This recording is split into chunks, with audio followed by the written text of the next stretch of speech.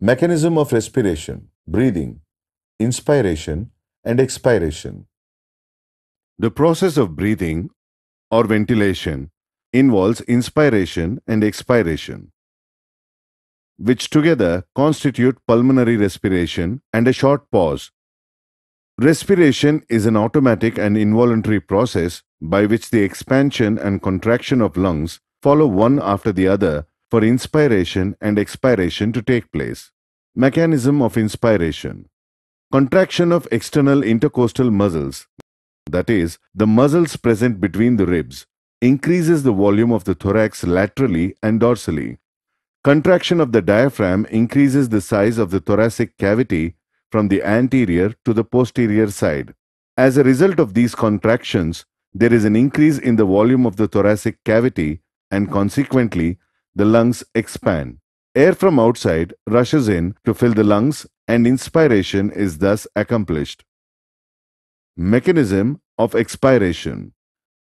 Relaxation of the external intercostal muscles and the diaphragm decreases the volume of the thoracic cavity, which returns to its normal size.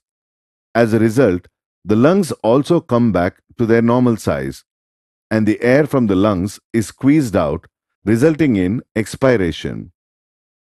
This is followed by a short pause.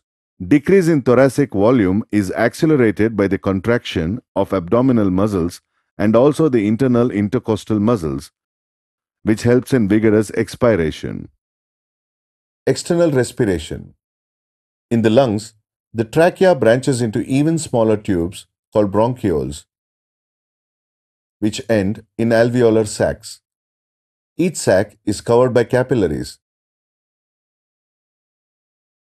Gas exchange is carried out by the small alveolar sacs that take up most of the space in the lungs. Inhaled oxygen enters the air sacs and then passes through the thin walls of alveoli to the red blood cells in the surrounding capillaries.